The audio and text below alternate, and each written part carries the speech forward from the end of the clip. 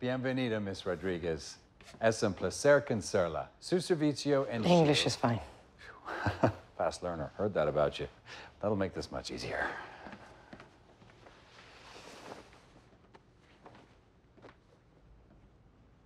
Getting to know me, huh? It's no substitute for a face-to-face meeting. Thanks for coming. Not like I had much choice. Oh, put yourself in my shoes. We have laws to follow and difficult jobs to do, but I think you'll find that being an official asset has its benefits.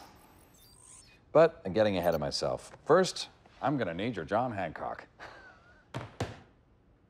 I don't know who that is. It's the... just means your signature.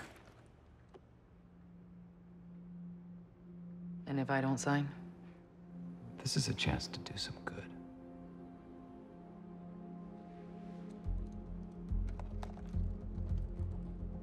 Fantastic. And your thumbprint there. And a retinal scan. And I promise the medical exam is strictly non-invasive. Nothing about this is non-invasive, sir. Sense of humor. Good to see. I can't wait to work with you. It'll be fun. Oh, well, there's no need to wait. There's an escaped convict coming here from Colombia, and he's an arms dealer. Good, good. Love the enthusiasm. Can't wait to dig in.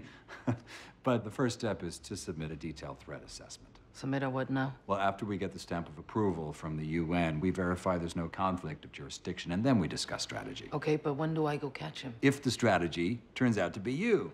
The powers that be get twitchy when enhanced individuals choose their own missions. With Quake out there... Daisy has nothing to do with this, sir. But she's the example of what not to be, a vigilante. Your role is to act as a measured response to enhanced threats.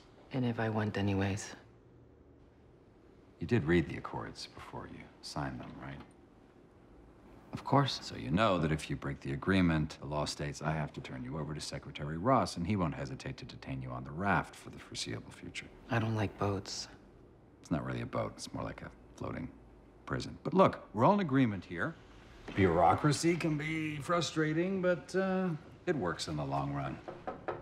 Sir, your call with the National Security Advisors in 5 minutes. Yes, thank you, Cecilio. Would you mind escorting Miss Rodriguez to the lab, please? Agents Fitz and Simmons will finish your registration, and I can't wait to read about your Colombian arms dealer friend. Thank you, sir. After you.